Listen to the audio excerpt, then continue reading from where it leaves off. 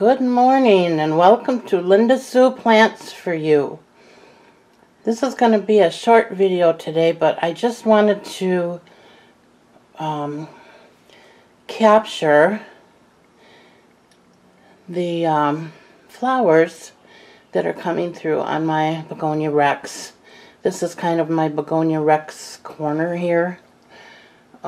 This all started from one small little plant that I bought from Stein's Garden Center. I want to say, well, it's probably close to a year now. I'm hoping that I'm getting this okay. I got the sun in my eyes here, but I wanted to have the sun shining on the plant so you could see the color, and I'm hoping that that's working. The story behind this is that it was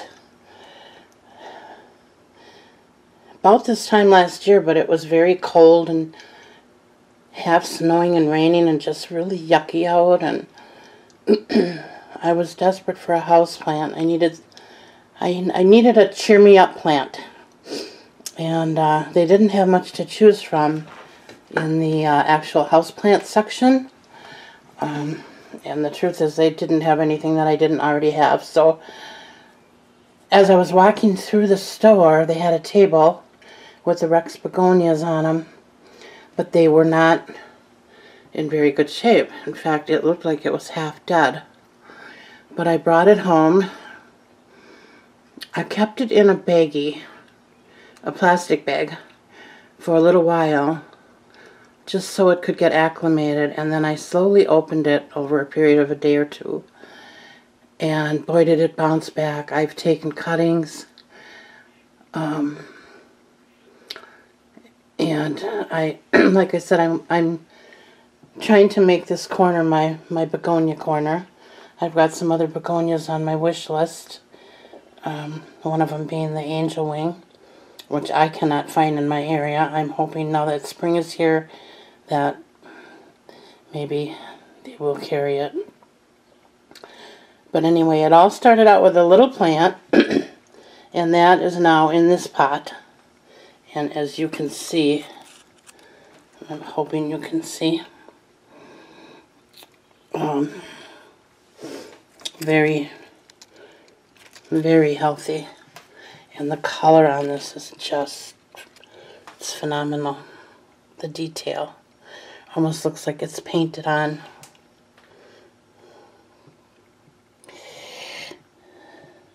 It does like to be kept evenly moist. And depending on the time of year, if I skip a day or two, it will wilt. It will tell me, I'm thirsty. And then I quick run and get my water. And I do use distilled water on this, by the way, because I have well water with a high concentration of salt, and I don't think it liked that. There, I think you can see the color now. So that was the starter one, and that is in a 12-inch pot.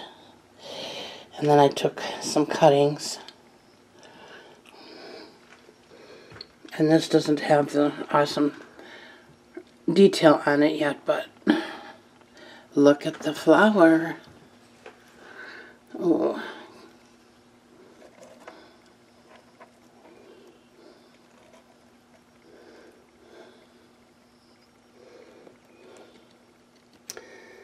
And I did have flowers on it through the winter too, by the way.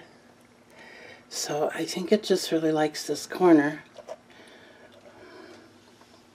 And this is a southeast window. That is the east window, and this is the south window. It's the southeast corner of my dining room. And then right below it,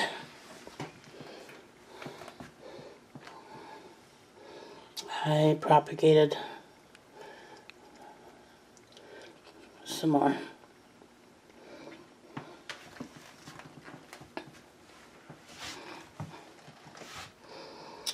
Those are in 4-inch pots.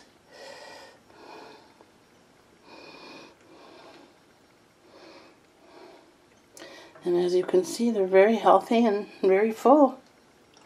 So I am excited about that. I did put one in a little tiny 2-inch terracotta, but I forgot to water it, and I think it met its demise. Oh, and underneath I have a few of my succulents, which are doing pretty good. I'm not real great with succulents.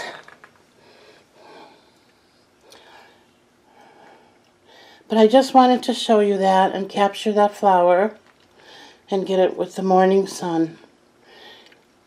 I hope that you all enjoyed watching this, and if anybody in southeast Wisconsin knows where I can get the polka dot, the angel wing begonia, I forget the third word, but it differentiates it from the thicker one. I'm looking for the thin, slender leaved angel wing. Okay, so if you know where I can get that, please leave it in the comment section.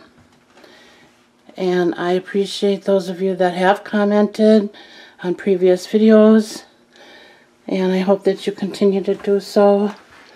I really enjoy reading them, and I enjoy answering. And I hope you all have a great weekend. Thanks for watching. Bye now.